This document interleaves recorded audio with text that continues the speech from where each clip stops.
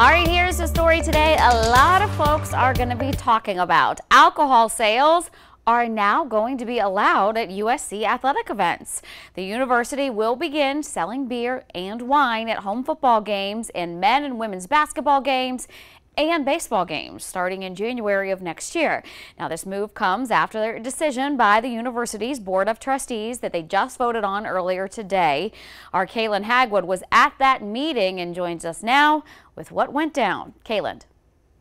I'm at the Alumni Center. The board vote was unanimous, adding USC to a growing number of other SEC schools, allowing beer and wine sales at athletic events. USC Athletic Director Ray Tanner shared the proposal for the sale with the board's executive committee earlier today.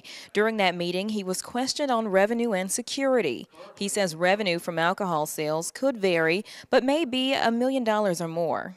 We don't know exactly what basketball brings or baseball, and again, football, the success of your program, and when you play. We'll have to go through a season to get a good feel for where we are. As for security, Tanner says they've been studying the possible impact of alcohol sales and believes there may be a decrease in incidents that occur because consumption is regulated.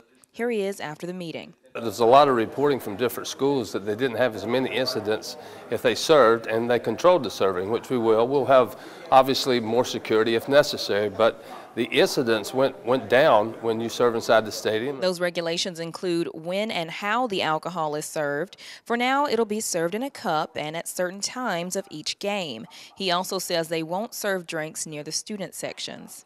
As for what the money will be used on, they're considering bathroom and other venue improvements at this time.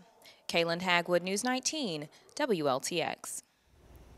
All right, big changes. The SEC lifted its alcohol ban in May, and other SEC schools have been more quick to change their policies. You might have read in the fall, Tennessee, Vanderbilt, Arkansas, Louisiana, Missouri, Ole Miss, Texas A&M, they all began selling alcohol during their games. Now, 3 schools, Alabama, Auburn, and Kentucky, have announced that they will not be making any changes to their current alcohol policies. Meanwhile, Florida, Georgia, and Mississippi have not yet decided or announced what their plans are.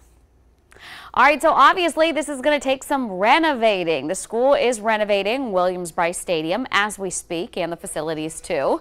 The University of South Carolina will officially begin alcohol sales in January when the women's basketball team faces off against Kentucky. So that will be the first game technically that they will be selling alcohol. And this brings us to our question of the day. And I know when we have talked about this before in the past, a lot of you were split on whether or not this is a good idea. So do you like the decision? Do you agree with the decision that they should start selling alcohol at Gamecock sporting events?